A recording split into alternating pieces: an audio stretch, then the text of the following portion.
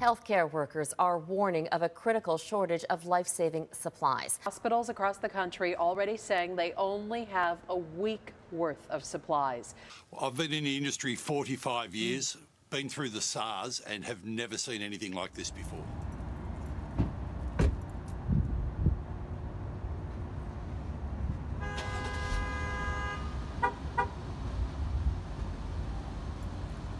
I'm Maddie Kamer, MADI-KAMER, and I am a general team member at Target. Well, Corona is really affecting my family in the fact that we had to take 2 trips to Ohio University to get all of my stuff from my dorm. We now have a bunch of boxes lying around our house. My stepdad, who works at Meijer, now has so many hours and he has to do so much more at work, including watching out for his own hygiene. And then we have to watch out for our own hygiene because he's having contact with so many people each and every day. Target's taking a lot of precautions for both our safety and our guests' safety. First of all, we have a lot more truck to unload because of all the toilet paper shortage, all the food shortage, all that good stuff. And also, we are allowed to wear gloves. We have to wash our hands, especially every time we use the restroom or when we come into work. We also have to keep on top of restocking things and only allow 1 paper towel or paper product in general to each guest because people are trying to take them in bulk, and if they do that then no one else can get them, so we really have to limit what everyone buys. We're having a shortage of toilet paper, paper towels, hand wipes, face wipes, anything that has to do with cleaning basically. Any soap is gone. All of our fresh meats are gone right now. We're having a shortage of preservable foods such as like spaghetti, any sort of rice or pasta, ramen especially because it's super cheap and it lasts forever, and then canned goods like soup are going really fast. Everyone just be safe. Don't go out if you don't have to. I know I'm saying that in front of a public grocery store, but please don't go out unless you have to. Wash your hands, stay sanitized, limit your contact with people, and if you feel safe wearing gloves and masks, don't let other people judge you for that. It's your personal safety and you have to protect everyone around you.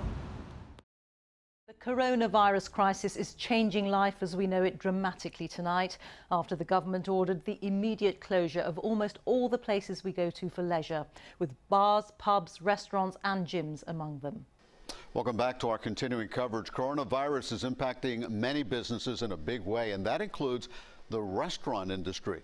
And with more cases of COVID-19 on the rise and buffets shutting down on the Las Vegas Strip, the question is it safe to eat out?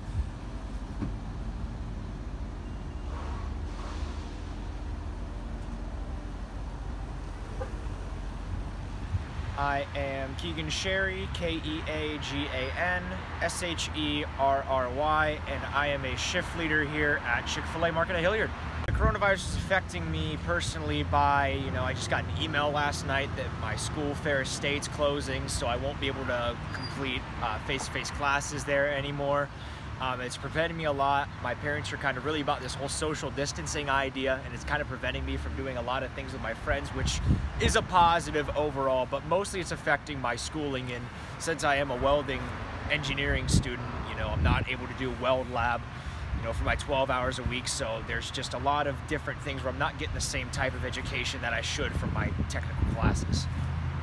So my restaurant's precautionary stuff right now is obviously following what's been ordered by Governor DeWine, where there's no longer able to have any dine-in guests. We only serve through the drive-thru right now. This also affecting is, how many people we have on shift because we don't need a dining room person and people of that nature.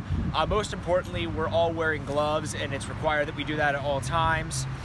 And that's really the health measures that we're taking. Obviously, another thing that we just instilled was you have to take your temperature before entering a shift, and many other things like that is what we're taking to be precautious during this kind of uneasy time. I think it's definitely necessary, seeing that we are a fast food establishment where you have hundreds, if not almost thousands of guests coming through each day, and it's kind of necessary to make sure that for our safety as the workers and for our guests' safety, that we do things like keep gloves on or take our temperature. And it was actually kind of courteous when people came up to me today after my shift and said, almost like I'm an army person, saying thank you for serving us today. And so it's kind of humbling and nice seeing that taking these precautions while still maintaining and being able to serve the community is really positive.